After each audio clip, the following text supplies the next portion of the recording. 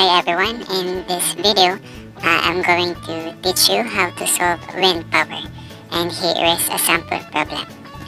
Calculate the power generated by the wind that travels at a speed of 15 meters per second. The turbine used is a propeller type that has a blade diameter of 50 meters. So the first thing that we're going to do is to determine our given.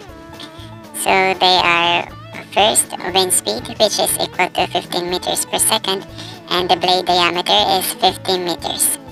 So what is required in our problem is the wind power. So the formula to get the value of it is 1/2 times the density of air times area and the cube of the velocity.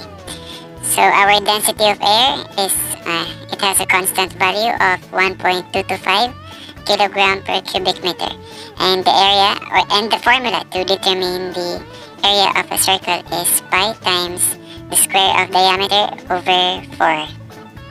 So with that given, we can now solve with the use of direct substitution. So power or wind power is equal to 1/2 times the density of air, which is 1.225 kilogram per cubic meter, times the area of a circle, which is pi times diameter of 50 meters square divided by 4 times the cube of the velocity, which is 15 meters per second. So after solving, we have 1/2 times 1.225 kilogram per cubic meter times the solved area of 1,963.4954 square meter times the cube of the velocity, which is 3,375 cubic meter per cubic second.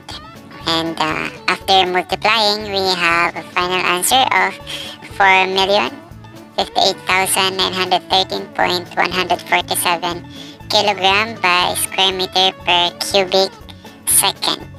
And we can reduce our unit into watts by derivation. So we extract meters per second, giving us kilogram by meter per square second times meters per second.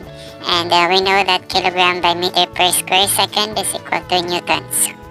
So Newton times meter per second is equal to watts. So after simplifying, we now have our final answer, 4,058,913.147 watts, or we convert it to megawatts. We just divide it by 1 million, giving us 4.0589 megawatts. Thank you so much for listening, and if you think this video helped you so much, don't forget to subscribe and click the notification bell for more videos.